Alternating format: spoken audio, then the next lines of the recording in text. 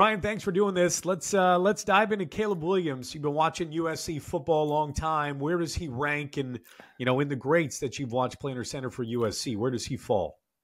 Yeah, Caleb Williams is right up there. Probably, I would say, at the top for me. When you look at the quarterbacks that USC's had, there's some historic guys, but recently, or in the last, couple of decades, like a Carson Palmer winning the Heisman or Matt Leinart winning the Heisman, guys like Matt Barkley, Sam Darnold. Caleb Williams just brings something different to the table. And the fact that he was able to come on the scene in the first year in Cardinal and Gold and win the Heisman Trophy, just the numbers he was able to put up, and with a really terrible defense, how he was, he willed that team to a lot of victories. It wasn't able to work out this year, but last year what he was able to do, I thought was pretty special. And I've talked to some of those great quarterbacks, like a Matt Leinart will tell you, like, yeah, he's someone that you just haven't seen like that before. So he would be the number one player I've ever seen wearing Cardinal and Gold for USC. So that's, going back 30 years or whatever. But, I can't say before that, but just as far as those guys go, I mean, it's just really hard to beat what Caleb Williams kind of brought to the table. I hate to be a prisoner of the moment, but is he also perhaps the most polarizing out of all of those guys you mentioned? That's an interesting question with, painting his fingernails and Right. things like that. He's a more modern college football player. And I think that, crying after a loss, talking to people in the NFL circles, they're like, well, he really cared about winning. And it wasn't like the people I've talked to didn't see that was a ding against him. But some people in the media, especially people that didn't like Caleb Williams already, and there's, a bunch of those, would kind of be critical of things like that. But just being around him, I mean, I was at a Laker game a month or so ago, walking off, and Caleb Williams was courtside. And as Kevin Durant is walking off of the court, he comes over to Caleb Williams and daps him up. And you're just like, this isn't happening in college football 10 years ago. Even when I covered Matt Leinart, like People Magazine would come to practice trying to interview him because he was dating whoever the local celebrity was that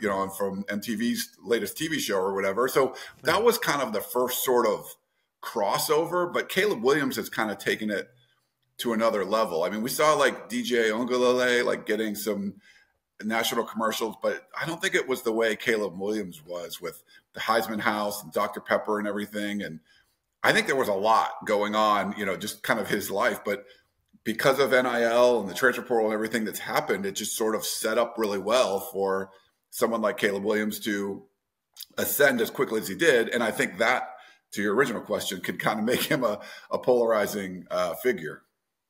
You mentioned the media. What's the biggest false narrative you think is out there surrounding Caleb Williams?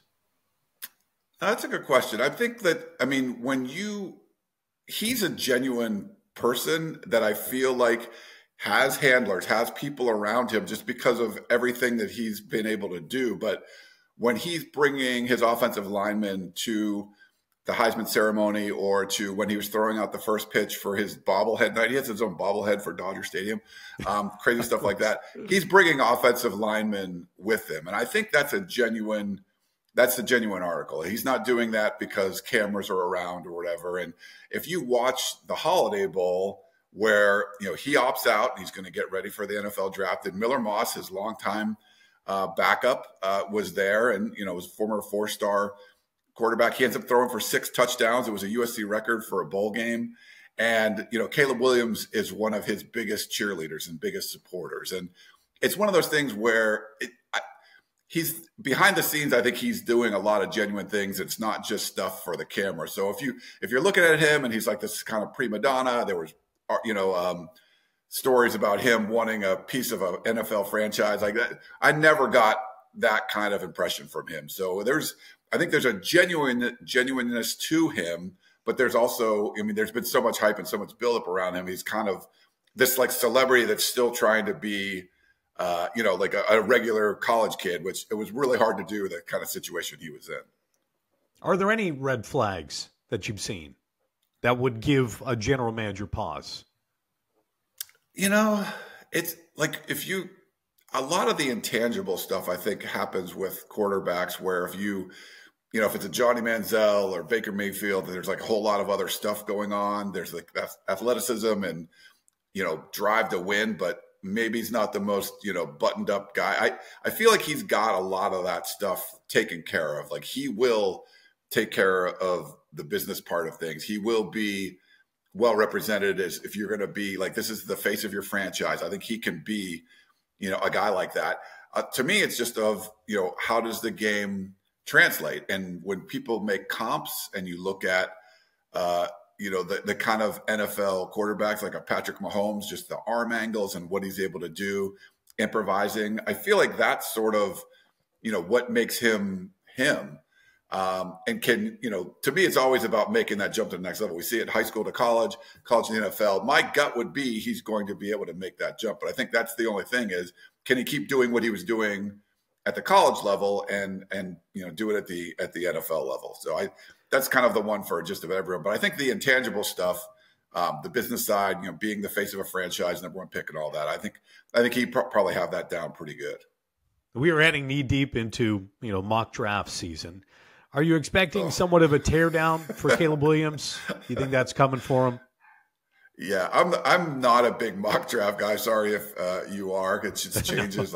It's like bowl projections in college. You're like it's week 3 and they're projecting. I'm like, how would you even know? And there's all this misinformation kind of going out there. I feel like it's basically when you're anointed the number one guy, now you have to find reasons why you're not. And could it be Michael Penix, who's come on and just looks? I mean, I've followed him, the last couple of years. He's been an amazing quarterback, or Drake May, or there's different guys like that, Marvin Harrison. I think they will all sort of be, in the conversation. But at the end of the day, you see what he's able to do. He can run strong, the arm angle stuff. He can throw it all over the field. Keep the vision, I think, is really important. It's one of those things where if you can escape, if you have a really good pocket presence, you can kind of escape the pass rush, still having the ability to look downfield and see what's available, throw it away if you have to, make a big chunk play down the field. I think he does all that kind of stuff well. When you look at the tape, I think you're going to say over and over, okay, well, he's the number one guy, and we're going to try to find a reason why he's not. So I'm sure they'll do that. But at the end of the day, I'm guessing he's still going to be the number one guy. And that's because of the off-schedule throws, the comps he gets to Patrick Mahomes. You think that even though we will see, and they will move, right, these mock drafts, they will change. They'll move Drake May up, and they'll talk about his size and how much he's more prototypical. And Michael Penix Jr., we know that passing ability, and so perhaps he may jump. But by the time we get to day one of the NFL draft, you believe it's going to be Caleb Williams because of that skill set? Yeah, I think so. And there's just – it's one of those it factors too, where he just seems to have it. And there's there were so many plays we've seen at USC. And it's hard to put in perspective how bad their defense was, where there was pressure on him to score every single time he had the football. And there was a lot of pressure on him from pass rushes and the offensive line and different defenses dropping a lot of guys back in coverage. And he just seems to figure out a way. Whatever the situation is, it's just like he's an engineer. There's a problem in front of you. We got to figure out a way to fix this. And he just seems to have that innate ability that he can just kind of figure out what needs to be done. And I know it's going to be, it's tougher to do that in the NFL, but he's thrown into tight windows. He's escaped crazy pass rushes and been able to pick up yards with his legs or find somebody downfield. I think you're going to kind of look at the whole body of work. And at the end of the day, you're like, all right, this is why we feel like he's, the potential to be the next kind of, version of Patrick Mahomes. And that's worked really well, obviously, in the NFL, where you're not just fully going rogue all the time. And, we've seen that from players, and sometimes that's tough, but you can follow sort of the constructs of the offense. And, everyone has a great plan until you get punched in the face. It was that Mike Tyson saying something like that. When you do get punched in the face, figuring out like, okay, well now I got to bob weave, whatever I got to do and figure things out. So I feel like he'll follow the offense where, some GMs and some, offensive coordinators don't want you to just go do whatever you want. But if things do break down, then he has the ability to kind of fix if it was a bad play call or just, someone missed a block, whatever it is, he can kind of be that eraser to sort of fix whatever problems are going on around him. Sometimes that's tough. I think maybe like Bryce Young, as you know, it's been harder for him to sort of fix the sort of deficiencies that have been around him. Where CJ Stroud kind of, came into the situation and he sort of like makes whatever you're making lemonade out of lemons, and I feel like that's what Caleb Williams can do. That even if it's not the greatest situation, he's going to still do a couple of things to sort of put you in the position to potentially succeed on whatever play it is. So much of us wonder how Ryan Poles, the general manager, feels about Caleb Williams, and I would venture to guess Caleb Williams probably wants to know how Ryan Poles feels about him, because that is going to dictate where he goes, if it's number one overall, or what team he goes to. It's inquiring minds want to know. We're going to have to just wait and see. But Ryan, I appreciate it. Thanks so much for your time. No, my pleasure.